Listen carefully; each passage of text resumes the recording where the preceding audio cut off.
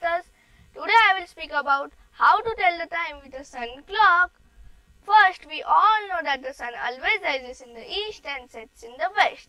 Therefore, you can tell the time just by looking at the sun's location in the sky. When you look at the east and the sun is on the horizon, it means that the time is approximately 6 a.m.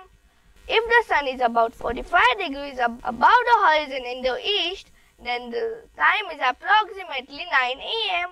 If the sun is directly above your head, it means it's noon. If the sun is about 45 degrees in the west above the horizon, the time should be approximately 3 p.m.